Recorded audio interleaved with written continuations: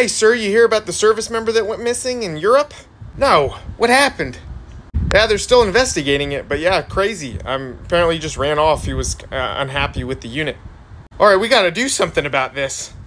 No, we don't. We got to do something. I just told you because I thought it was interesting. No, we need to do something about this. Hold a formation. It's 112 degrees outside right now, and I feel like if I tell everybody to form up, they're all going to want to run away. No, hold a formation right now. We're going to hold a formation every 3 hours until that service member's found. We're in Texas, and he was lost in Europe. How does holding a formation every 3 hours do anything but waste our time and not do anything to help find him? Because we never leave a fallen comrade. Well, we didn't. He ran away, and again, you didn't answer my question, sir. How does this help? Really, it doesn't do anything. It just makes it look like we're doing something. It's like the military version of virtue signaling. That was really straightforward and honest. Thank you.